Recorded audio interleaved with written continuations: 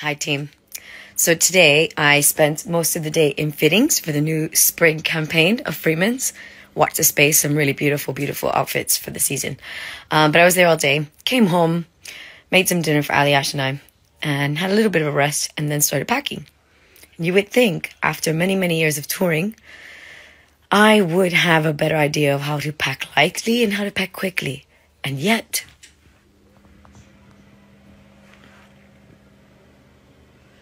here we are, all these years later. Although these things, they come in like different sizes, right?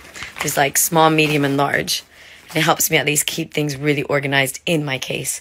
But it's not how I put it in my case. It's what I actually pack. Every year, every tour, same thing. I take ages. But hey ho.